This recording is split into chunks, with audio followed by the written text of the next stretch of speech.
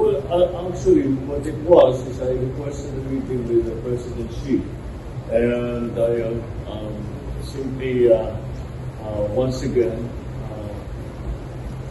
voiced to him my concern of some of the incidents that were happening between Chinese vessels and Philippine vessels, culminating in an actual collision, as we have seen before, and hopefully to find ways to avoid that and ways to move forward from this situation.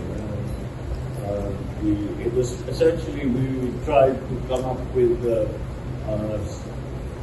mechanisms to lower the tensions in South China Sea. That's essentially the message that was sent, that we spoke to each other, that we were in agreement that the problems that we have in South China Sea with China should not be the defining element of our relationship. But nonetheless, the problems remain. It is something that we will need to continue to communicate, to find ways to avoid such incidents.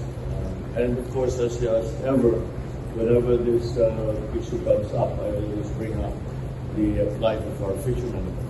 And it's asked that we go back to a situation where both Chinese and Filipino fishermen were fishing together in these waters. And so I think the point is well taken by President Xi.